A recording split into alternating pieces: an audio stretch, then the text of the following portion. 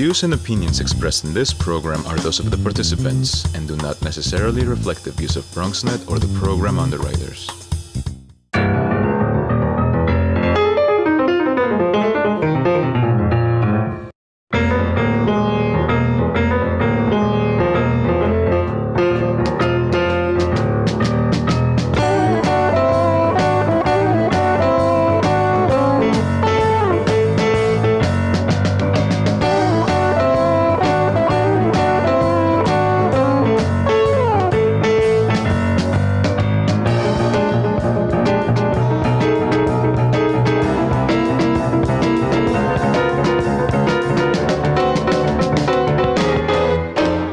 Good evening and welcome to BronxTalk. Last spring, tonight's guest defeated a 30-year incumbent, and in November, he was elected to the House of Representatives to represent parts of the Bronx and Westchester in New York's 16th Congressional District. Coming out of the world of education, he was the founder and former principal of the Cornerstone Academy for Social Action, a public middle school in Eastchester, and he's been appointed as the vice chair of the Committee on Education and Labor, and he also serves on the Committee on Science, Space, and Technology. Tonight we have lots to talk about and lots to catch up with Congressman Jamaal Bowman. Good evening, Congressman Bowman. So nice to have you back on the program. Good evening, Gary. Good to see you, and it's great to be back. The first thing I just want to say on behalf of BronxNet Television and all of us, Rebecca and Stephen, who worked on the program, condolences and much sympathy to you and your family. I know you lost your mom, and we talk about politics and everything else. Nothing more important than that, and so we just wanted to extend best wishes to you. Thank you. Thank you so much. It occurred to me, and you basically touched on it before we started, that after pulling off an upset that some said could not be done, and then being, sworn in as a representative of the House of Representatives, and then a former middle school principal getting the opportunity not only to be on the Committee for Education and Labor, to be elected the vice chair of that committee. This has got to be something that you could never, for you, a dream come true.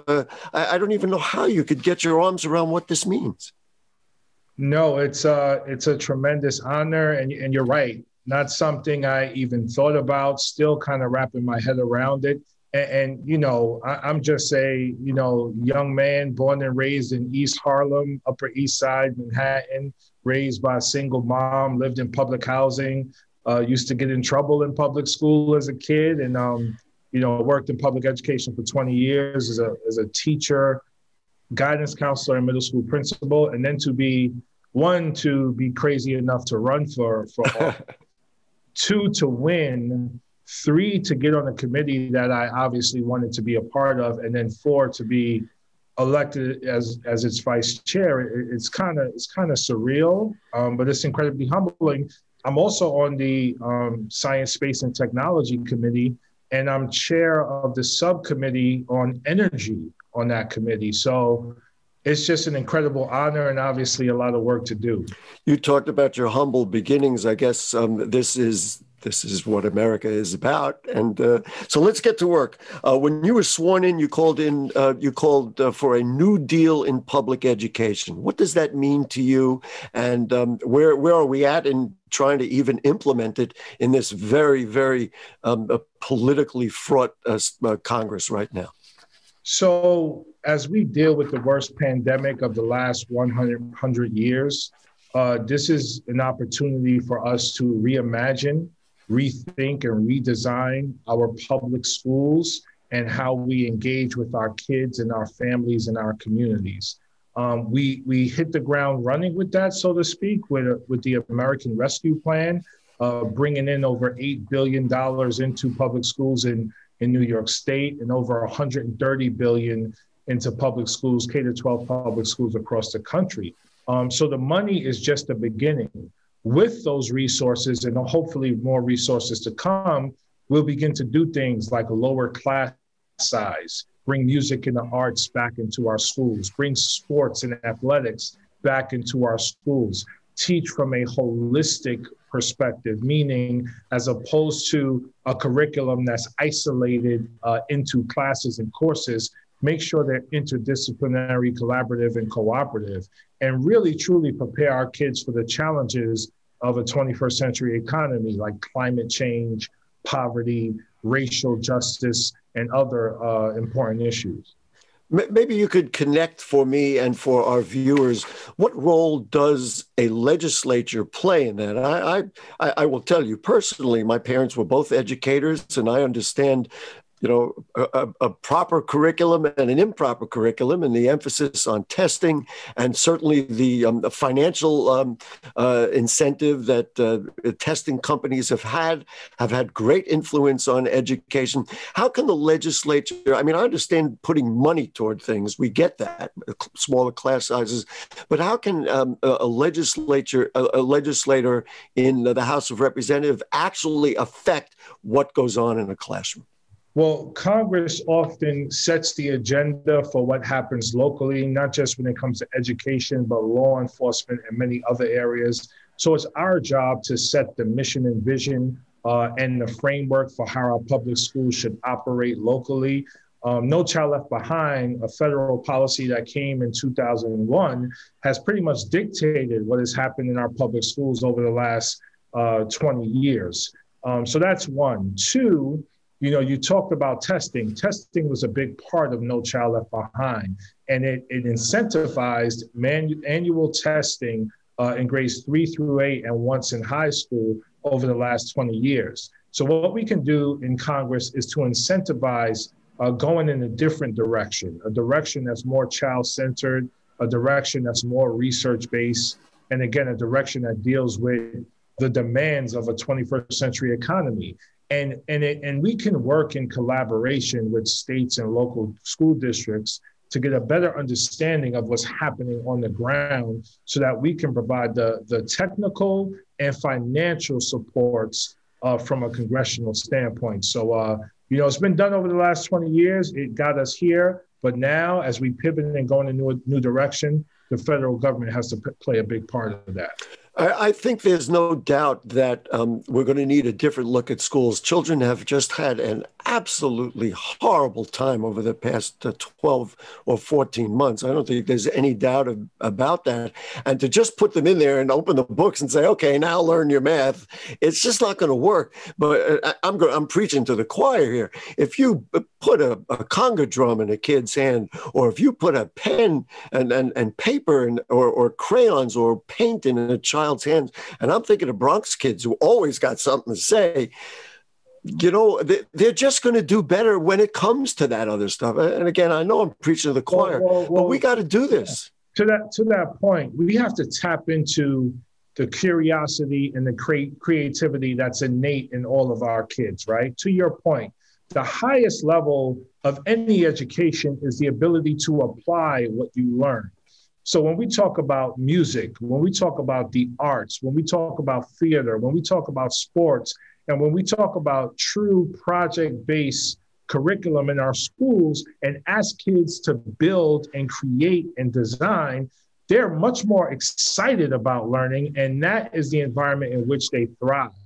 And we haven't approached education in that way over the last 20 years. And now is the time, especially after COVID, for us to welcome our kids into an environment like that and set them up for long-term success. I once did an interview, this goes back, it's got to be 20 years, with the head of the PSAL. And he told me, right now, I got 26,000 kids who play sports. And in order to even practice, they have to attend school. If you double my budget, I'll get you 52,000 kids. And that's really what we're talking about. I want to ask you about the First Lady is an educator. The president appointed, and he selected Miguel Cardona as education secretary, who was recently approved. What do you expect to see from the secretary? Were you pleased with that? I know you had made some recommendations that weren't followed, but you are a freshman, let's be fair. But what do you think about Secretary Cardona right now, and what do you expect to see from him? Well, I'm happy that he's an educator. He's someone who's been a teacher. He's been a school administrator. He's been a district administrator, and he's been a state administrator. So that's a good thing. He has been an educator. And throughout his career, he's implemented things like a more multicultural curriculum in high schools, for example, that I think we need to do on a national level. We disagree in terms of his decision to implement standardized tests this year, despite being in the middle of a global pandemic. So I disagree with him on that issue. I think he should be providing waivers to states and school districts because kids are just coming back. We're just reopening. But I'm more optimistic than pessimistic. And I look forward to working with him and pushing him and the country to look at education in the way that we've been discussing so far. So, you know, much better than Betsy DeVos. But I do want to say that Betsy DeVos allowed states to get waivers last year. And now she's not there and we don't have waivers. So that doesn't align with what we're supposed to be as the Democratic Party. Talking about politics, one of the things that seems to bind both parties is the notion of getting kids back to school. Everybody wants to get them back to school. I was looking at comparing in-school versus the general public. Overall, infections range from 51 to 68% less. So, you know, the infections, some are even doubting whether it was necessary to close the schools in the beginning. To me, the one X factor are teachers. Completely sympathetic to teachers who say, wait a minute, you're not going to put us at risk. What do we need to do to make everybody safe and get our schools functioning again? So the X factor is teachers, and the X factor is also community spread. And New York City presents its own X factor as well because of the density of the city and how people travel to and from school. You know, kids are traveling via bus, via train, and in a variety of ways to get to and from school. So we have to be careful there. We need PPEs, obviously. We need testing and contact tracing in place that's robust. And we need to grow and make vaccines available for everyone. President Biden is looking at May 1st as a date of making vaccines available for everyone. That's going to be helpful. So high school kids and their teachers can be vaccinated as well as parents. And I'm looking towards a full opening of school by September. I think if we try to rush it and bring every kid back in May or June, that's not going to be the right thing to do. I mean, again, New York City schools are overcrowded. So are we really ready to have 30 kids in a classroom after coming off a pandemic? I don't think we are. So we have to be a lot more careful there, especially in areas with high community spread. There's a big movement towards school choice, and I know you support the notion of school choice, but there's a battle between the public schools and the charter schools over space right now. And now that we're going to need more space, do you have a thought on that? Is that an individual negotiated thing for each item, or do you have a general look at what should happen? Yeah, so just to clarify, I don't support the notion of school choice when we're talking about charter schools. If a parent wants to choose a different public school, they should have a right to choose that different public school. But the charter school lobby and voucher programs and the private investments and the deregulation and all of those things that go into charter schools is not something I support. But obviously parents can choose to do whatever they want to do. It's their choice in terms of where they want to place their kids. We need to fully invest in our public schools. And what's happened over the last 20 years is money has been taken from public schools, given to charter schools. Space has been taken from public schools and given to charter schools, and our public schools haven't had the full support. So I'm hoping to continue to fight for the full support of public schools in Washington, because public schools are designed and have been meeting the needs of every child, whereas charter schools have not done the same thing. One more education question, then we'll talk about some other things. What about the student loan forgiveness? There's, many people, and frankly, including me, would really be happy to see that. But there's a lot of talk that, you know what, you're going to forgive loans for people maybe who can afford to pay, and that maybe, that resource is not being applied properly. Your thoughts on the level of student loan forgiveness? So I support forgiving student loans completely. Many of us acquired student loans because of predatory lenders, and we didn't have the knowledge during that time to really navigate that space. In addition, many people acquire student loans within an economy that wasn't really providing good jobs and providing good salaries. So many of us, after accumulating 10, 20, 50, $100,000 in debt, were underemployed after college. So this is a chance to reset our economy. If we forgive student loans,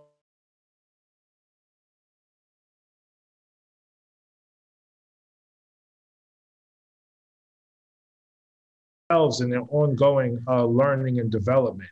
It was during a predatory time. As a matter of fact, over the last 50 years, we've seen predatory behavior from Wall Street as well as lenders. And this is a chance, just like in education, to reset our economy. I got to tell you, the federal student loan that comes out of the federal government that I have is a predatory loan. I wish I had another way of saying it, but after I really evaluated it over the course of time, I said, I paid so much and it hasn't dropped the balance down. And I said, you know what? And I called up and I said, you're running a predatory loan. So that obviously has got to change one way or the other.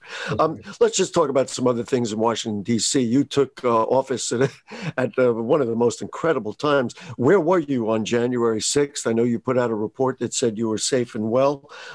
You called for the expulsion of Republican members of Congress who might have incited the attack. So let's start with where you were, and then let's talk about the fallout.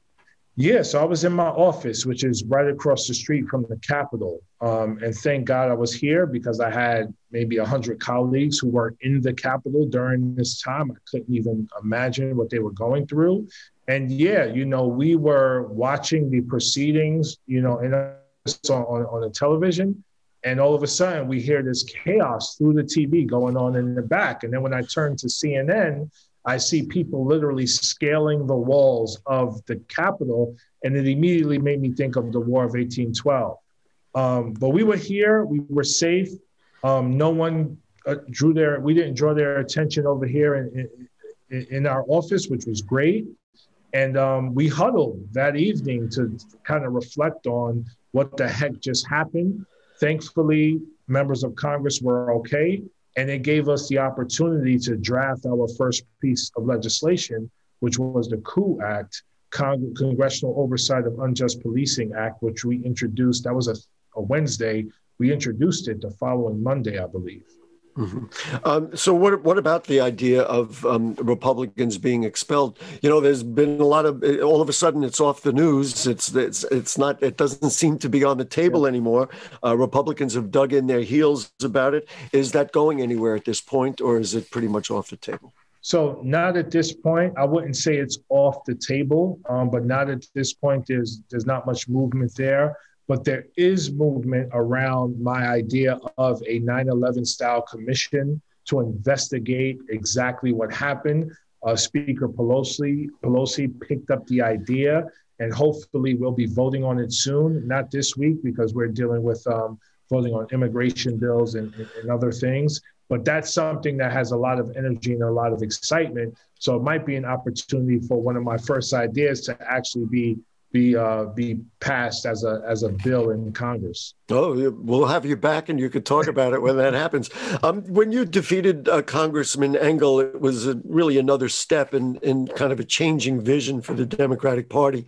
How badly fractured is the party right now? What's the community like? I'm going to ask you two questions about it. Yeah. Number one, within the Democratic Party, and then it would be interesting to know if you have, as a freshman, relationship with any Republican Congress members. Yeah, I don't feel any kind of fracture, quite honestly. I'm a progressive. I'm a member of the Congressional Progressive Caucus, and I have good relationships with members throughout the caucus. I have a good relationship with Speaker Pelosi, with Biden's office, with Majority Leader Hoyer, with Majority Whip Clyburn. So I don't feel any sort of fracture. It's been pretty collaborative so far, and no deep relationships with Republicans yet. However, there is some bipartisan cooperation, particularly on the Science and Tech Committee. I recently introduced my first amendment on that committee, and it had bipartisan support, and it passed unanimously on the Energy Subcommittee. So that's pretty exciting that was able to happen. And we'll see how it is going forward, because we still have, so many issues happening with Republicans, particularly in the Senate. When we look at the filibuster, the fight for a $15 minimum wage, HR 1, HR 4, the Voting Rights Act. So we'll see what happens there. But I don't see a huge fracture, at least not on the House side. When you talk about that, and the whole notion, because of course the media, maybe you can blame us, for putting it out there, but there has got to be some common ground between, as far progressive as you might be, with Republicans. I mean, there are tornadoes ripping through the central of America. You have got to know that this is a result of climate change after Texas got its worst snowstorm in history that literally destroyed its, energy delivery. There's got to be common ground on some of these issues. Am I wrong about that? You're not wrong. I think Republicans think that, and I don't want to generalize, but I think many Republicans believe that we need private industry to solve our most pressing issues. And we cannot move so rapidly away from our dependence on fossil fuel.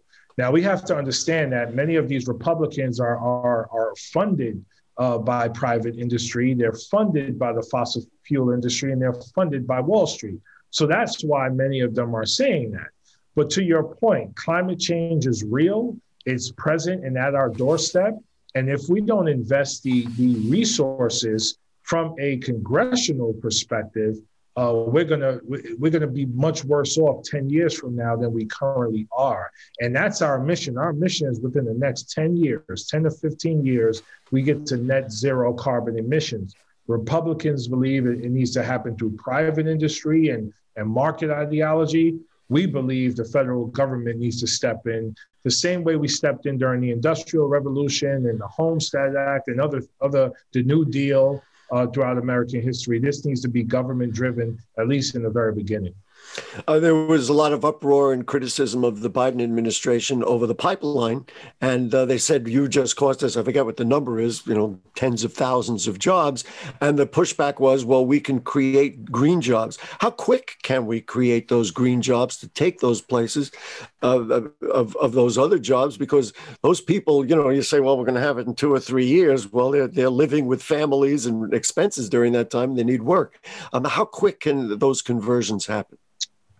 As quickly as we want them to happen. It's all about our will as elected officials and our will as a Democratic Party to make this happen. We are ready to go green right now.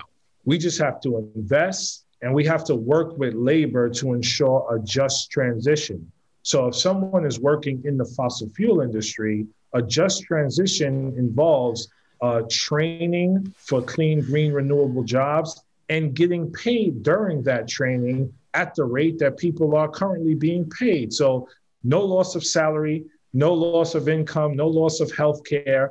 You just will be a part of a transition towards a green, clean, renewable energy sector. So there's no financial loss. It's just a transition. And we're ready whenever the White House and the rest of Congress are ready to dive in. I always say to people who are in dialogue about it, we just have to want to. If we want to, we can actually do it. I want to spend a few moments before we end the program and talk about something that I know is important to you, and that is social justice and social justice issues.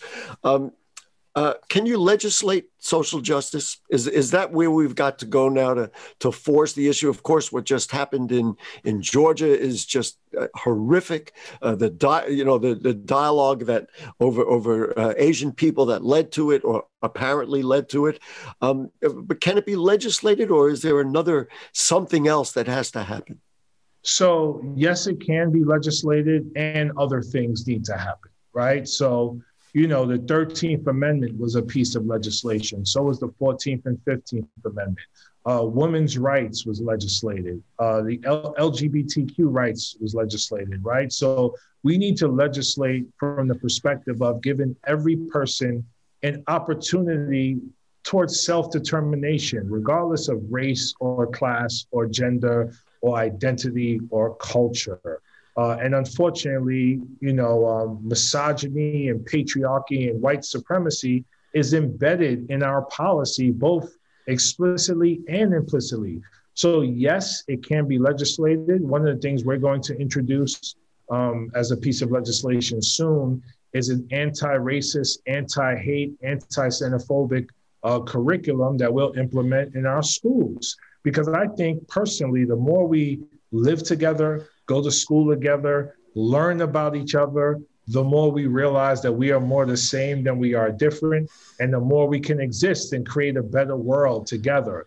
Unfortunately, Donald Trump and others like him who follow him don't have those same beliefs. So they've created an environment where now our Asian family and friends are being attacked. And you and I, who are, I believe you're born and raised in New York. I'm born and raised in New York. I'm a Bronx boy through and through. We live amongst each other. We live with everyone, and we learn so much from each other, and we love each other as a result. And I believe that absolutely can be legislated. I know people talk accountability on the back end, and there obviously should be accountability if you're anti-Semitic or racist or anti-Asian or what have you. But on the front end, we need to be proactive and preventative with policy and education and how we engage with each other. I've said it numerous times. You can't live in the Bronx and not like people of other ethnicities. It's just not possible. If I walk out of my apartment and look at the people who live in the 5 other apartments, I think we're all from different parts of the world. So, and if you don't like them, where are you going to go? What deli are you going to shop in? Just a couple of local things. Are you content to wait on the results of an investigation on Governor Cuomo, or do you think he ought to step down right now? Well, I called for his resignation, I believe, about a week ago. Myself, Congresswoman Ocasio-Cortez, and the delegation, just because when you combine what's happening with what happened with the nursing home situation where, we weren't told the truth about that, in addition to the accusations of assault and maltreatment. I believe it's time for him to step down because it's just, the public has to have faith in our ability to govern. And I think a lot of that faith has been compromised at this point. I think an investigation should go forward. From a criminal perspective, some of these accusations are potential criminal charges. So an investigation should absolutely go forward to see if it gets to that point. But at this point, as I said in my statement a week ago, I believe he should consider stepping down. Maybe that's a partial answer to my question. Can, social justice be legislated or not? Here's a case where it wouldn't be legislation, but maybe there's another way to look at it. Final question, sir. Do you have a favorite in mayor? Are you supporting anybody for mayor just yet? Oh, yeah, I endorsed Scott Stringer pretty early in the race. Scott is a native New Yorker, has dedicated his entire life to help in New York City. He's the most progressive in the race, and I support him, and I came out pretty early in supporting him. Yes. And you're staying right with it. Congressman, I can't thank you enough. I know you're busy as can be, and you took the time out to be with us and report to BronxNet Television and your constituents. And you're a freshman. It's your first time on after being elected. We hope it's the first of many, many times when you're going to have dialogue about the issues that are important to us here in the Bronx. Thank you. Thank you so much for having me, Gary. Good to see you. Always a pleasure. Folks, we will be back next week with more. We'll be back here for Bronx Talk. We thank our producers, Rebecca Hemick and Stephen Powell. And next week, we're going to talk about mental health services and how they get delivered in the Bronx and the city of New York, especially during this pandemic when people are having quite serious difficulties just getting along. And on. The week after, we'll talk about housing and we'll do more. Thanks so much, and we'll see you then. Good night.